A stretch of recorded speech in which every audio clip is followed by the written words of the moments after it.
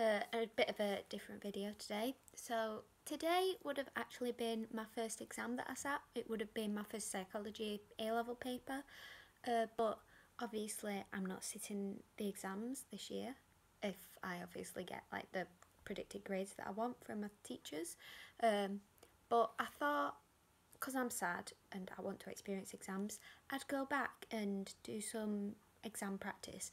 But I've decided not to do the A-level exam papers, like past A-level or specimen papers, because I've pretty much done all them, and though I probably won't get 100% correct on them if I was to go back and do them now, because I have had quite a while off and I didn't get 100% on them when I was doing them in practice.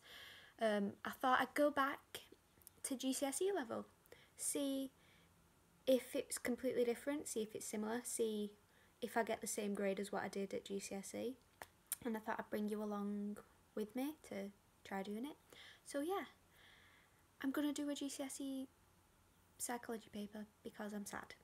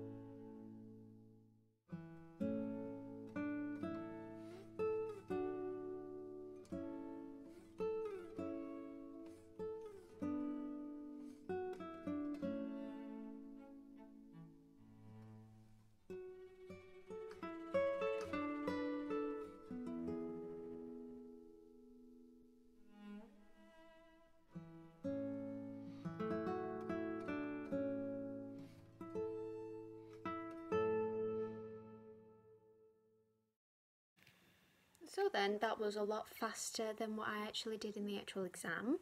I'm not sure, I definitely have got questions wrong in it. I definitely blagged some questions, and I did forget to mention earlier, I'm poor and I don't have any printer ink, so I couldn't print it out, so I just wrote it on paper. So I'm going to mark it now and see how I did. I don't think I got an A in it, but we'll soon see. So, do you want me to see me mark it, or it's up to you? I don't really know. Right, I'll see you in a bit.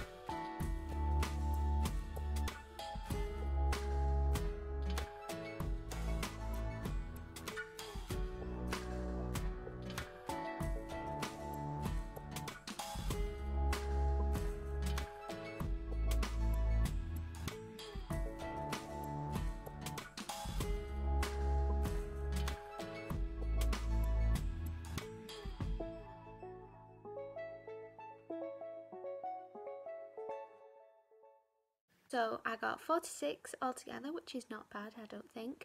I've gone on to the grade boundaries for it, and for the first paper, which was perception and dreaming, you needed exactly 46 marks to get an A. So not too shabby, I don't think. There were some like obvious ones that I obviously wouldn't get. Like question 3 was about Gregory and Gestalt's law, and I got both of them mixed up because, to be honest, I can't remember what Gregory and Gestalt's law are. And then there were just like sort of other ones where I miss pieces, like was it the War of the Ghosts? Bartlett was War of the Ghosts, I think. I can't even remember, I've just done it, and I didn't get all the points in that because I forgot like little bits of it. But compared to like the A-level papers that I've just done, it was so much easier to get the marks. Like there was a table at the beginning, and it was a table at the beginning, and there were 5 options that you had to pick from, and it was a mark per option, so that's 5 marks there that you just get. Because like it seemed to be, there was also like a qualitative and quantitative data one later on, and it was a mark per choice for that. So it seems to be that tables you get a mark per X that you put in, but I don't actually remember that, whereas at A level it's more like it's like a row or a column that you get right and you get the mark. There was also a 5 marker on how neurons work and transport how neurons work, so I got all 5 marks on that because I've just done it. I was quite happy though with the depth perception ones. I got all them ones, which we don't cover at A level, although I really, when I was looking at the mark scheme, I always remember my favourite one was height in a plane, because we always used to do about hot air balloons, and I didn't put that one down because I couldn't remember it, but now I do remember it. I put down texture gradient, relative size and superimposition, but I missed a mark on the relative size bit because I picked the wrong thing. I sort of put the boxes larger, whereas they put the t-shirt smaller, so I didn't give myself the mark.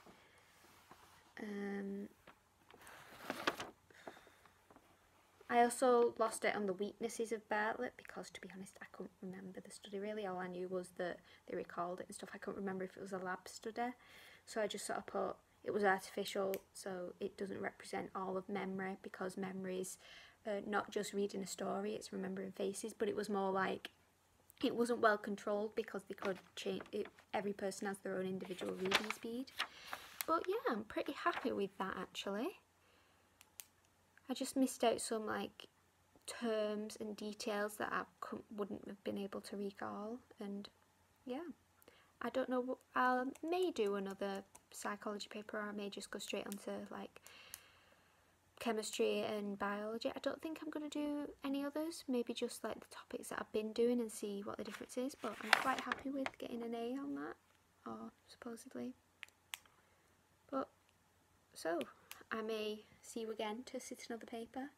It was a lot shorter than what my actual exam would have been today. It would have been, what, I think 2.5 hours maybe for me because of the extra time. That was about just under an hour. Well, altogether I've been filming for just under an hour, I think, so.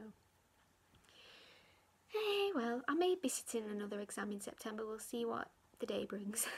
Okay, I'll see ya.